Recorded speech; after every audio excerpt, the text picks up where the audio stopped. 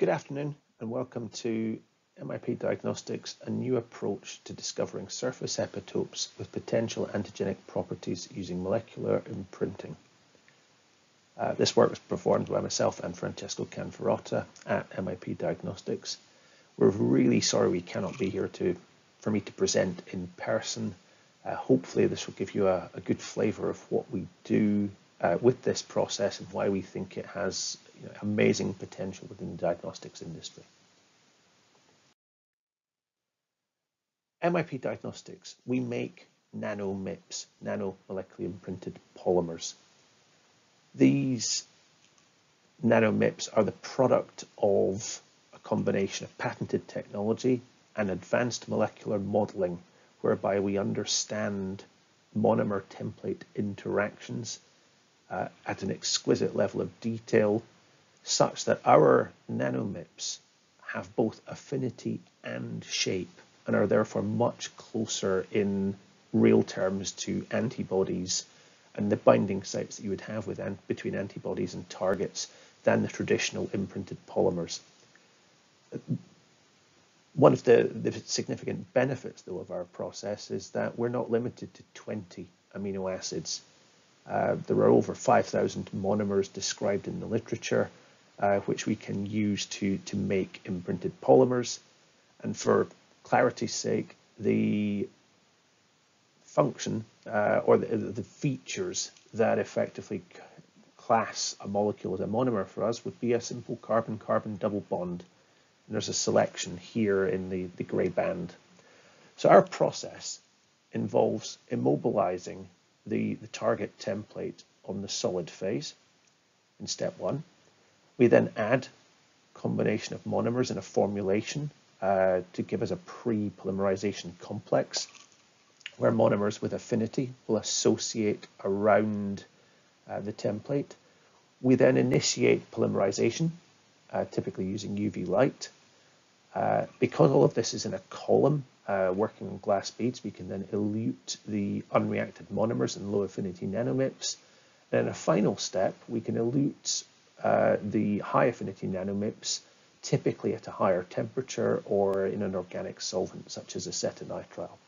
And then we can effectively buffer exchange or dialyze, if necessary, the nanomips back into a buffer for subsequent assay use or storage or handling.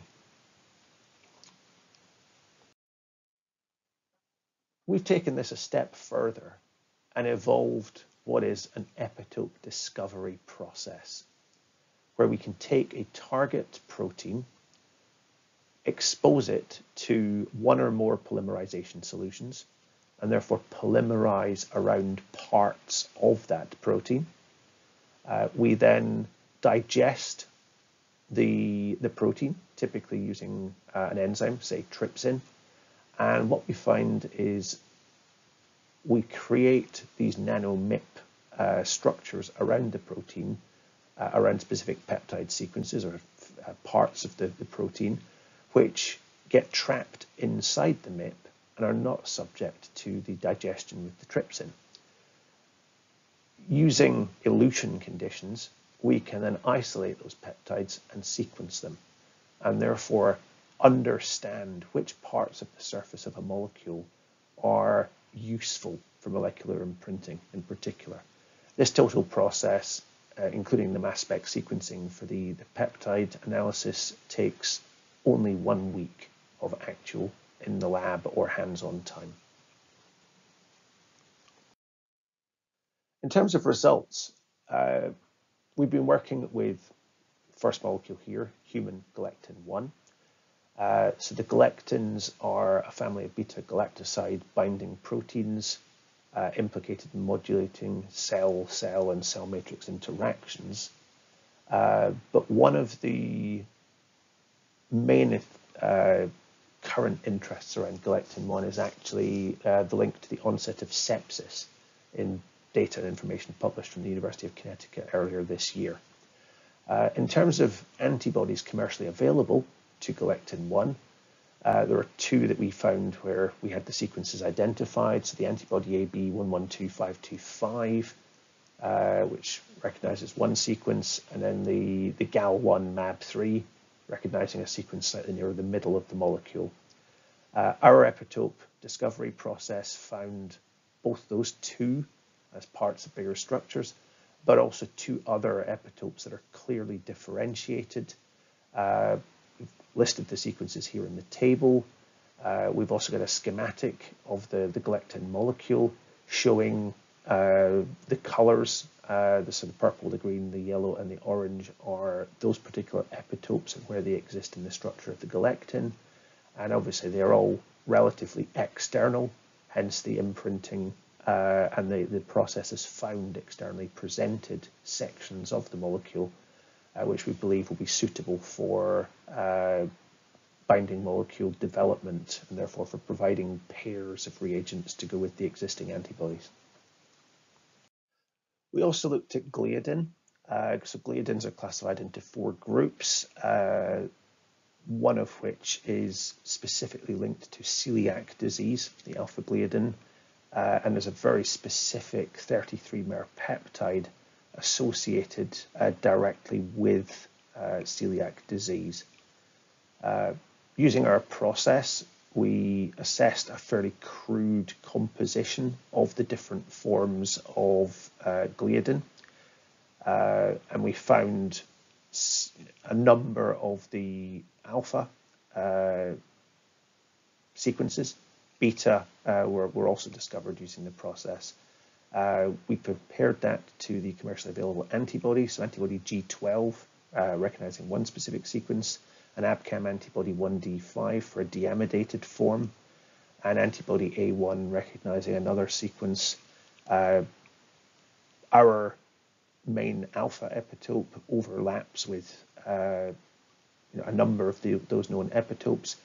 We did not find the A1 epitope. However, we believe that is intrinsic to the formulations that we used, and if we'd chosen slightly different polymerization formulations, we may well have discovered that we could find that epitope during the process, but also it may equally be that epitope is particularly antigenic for an immune response, and hence there is a good antibody against it. And as I say, with improvements or modifications of our polymerization solutions, we may well have picked up that epitope.